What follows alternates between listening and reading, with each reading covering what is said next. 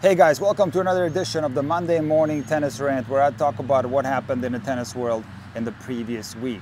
And I haven't done a rant in a while, and what's been happening is the domination of Carlos Alcaraz. This guy is the real deal. They're comparing him now to Federer, Nadal, and Djokovic when they were at a similar age. And he's just as good as them, if not better. And it's going to be interesting to see how he continues to perform in the coming years. That I can tell you that there's not a lot of players that can challenge him on clay. I saw the match against Tsitsipas in Barcelona. I saw the match, for example, against Zverev in Madrid. And there's a big discrepancy in level on clay. I think on hard court there might be some more guys like Sinner and Rune who can challenge him. But on clay, the only two players, in my opinion, that have a chance of beating Alcaraz are top form Djokovic and a top form Nadal. In my opinion, those are the only two guys that can give a challenge to Alcaraz. Also, Sabalenka finally beats Iga on clay. I think a little bit of this had to do with the fact that Madrid is played on a higher altitude. It's a little bit faster, which now leads me to transition into the topic of today's rant, which is the fact that old school tennis still works. Now, if you remember one of my previous rants where I talked about Nick Kyrgios' statement where he was asked how players from the past, for example, Pete Sampras, would do against today's players, and Kyrgios said that they would get destroyed. And I disagree with that statement because I do believe that power player like Sampras or Becker, who's also a serve and volleyer and comes in off the return very frequently, is a tough style to play against. I don't care what era you're playing in. And Jan Lennard Struff proved it yesterday. He played old school tennis, which led to Alcaraz playing one of the worst matches he's played on clay in this season. And for you guys that didn't watch the match, I highly recommend that you watch this one because it was a different type of match, one that you don't see too often, because Struff started the match serving and he served and volleyed every single point. And he lost every single point. He got broken to love. And I thought, uh-oh, this might be like a 2-1 score. And then on the second game where Alcaraz was serving, Alcaraz won the first point. And then on the second return point, Struff hit a James Blake type return winner. What's a James Blake return winner? Well, it's one where you hit a winner through the middle of the court. He hit that forehand return so hard off of first serve that he hit a winner right next to Alcaraz's foot. And I thought, okay, this guy is coming out here with a different game plan. And then he continued to come in off a lot of returns, and he pretty much served and volleyed first and second serve on the vast majority of the points. In fact, he came to the net 52 times. Now, his execution wasn't Pete Sampras or Boris Becker style. He only won 63% of his points at the net, but he came in a lot. And let me tell you, it was an excellent strategy because it didn't give Alcaraz any rhythm. See, in theory, you would think that today's players, especially players at the GOAT level, like Nadal, Djokovic, Alcaraz, if you come in against them, they're so strong off the baseline that you're not going to have a chance. They're going to pass you on every point. So the players that I just mentioned, and Nadal confirmed this, they like getting into a rhythm. They actually like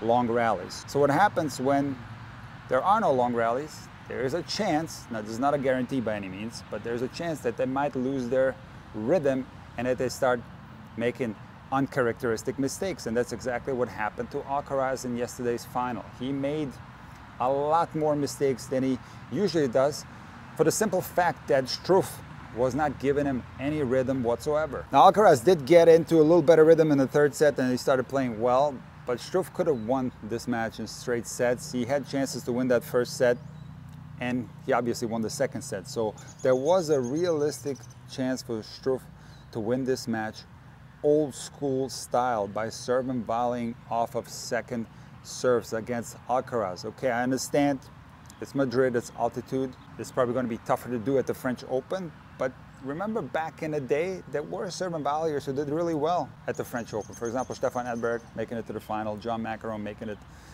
to the final, Boris Becker and Pete Sampras making it to the semifinal. So is serve and volley dead? Yes, it is, because there's almost no one that executes this tactic anymore. Maxime Cressy is ranked 40 in the world. He's a serve and volleyer.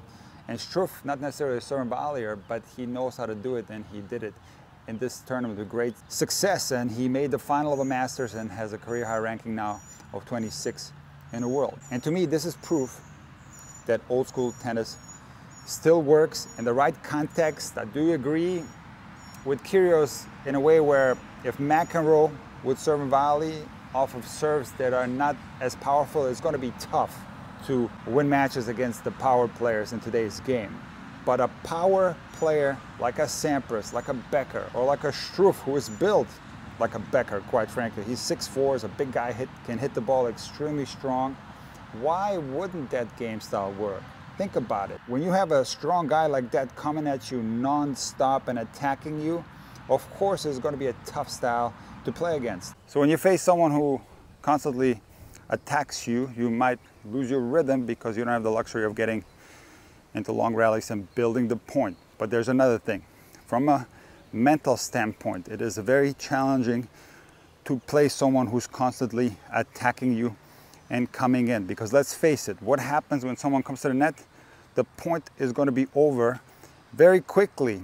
You are being put to the test. You got to come up with a lob, passing shot, a little dink shot to the feet, and you don't have that luxury to build the point and safely get that ball into the court. So from a mental standpoint, there's a lot of pressure when you face players who constantly attack. Serving and volleying, coming in off your return, is something that can work at any level of the game, whether you're a junior player or a recreational player, whether you're a low or high level player trying to make it through the future circuit, or even at the elite level, the guys that we watch on TV.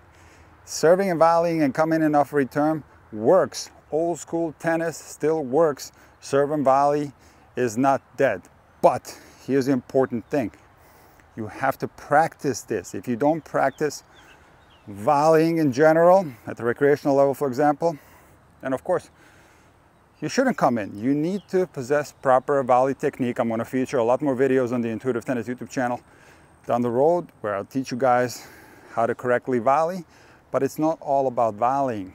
The art of serving and volleying and coming in off returns is something that's completely different to putting a volley away when you come in off an approach shot. So this is something that has to be practiced. This is something that only then will be utilized in a real match situation, because here's the deal. You're not going to have the courage to serve and volley and come in off your returns if you don't possess proper volley technique.